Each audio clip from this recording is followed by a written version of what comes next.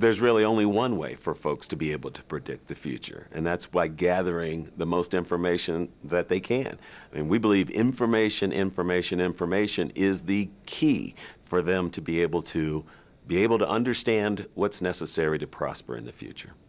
The young professionals bring a range of qualities that we're going to need when we move into the future. They embrace technology more readily. They are trying out all sorts of new business practices and strategies that we can adopt, and they will bring a fresh perspective to the questions that face our leadership in the future.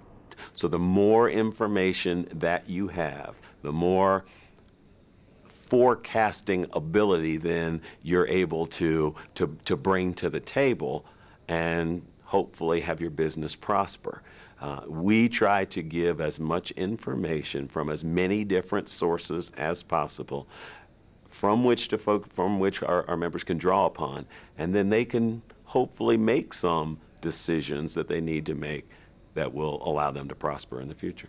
In particular, social media appears to be one of those key topics these days that everybody's focusing on.